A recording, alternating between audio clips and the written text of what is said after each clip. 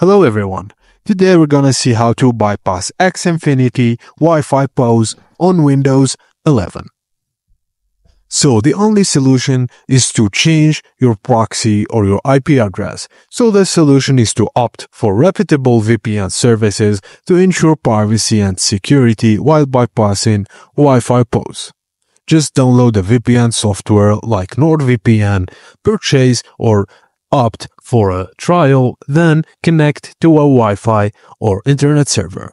Exercise caution when modifying router settings, as incorrect configuration may lead to network issues or void warranties.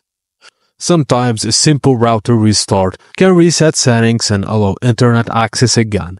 Just unplug your Xfinity gateway for 30 seconds, then plug it back in. And that's it, guys, as simple as that. Thank you for watching, and please don't forget to like and subscribe for more.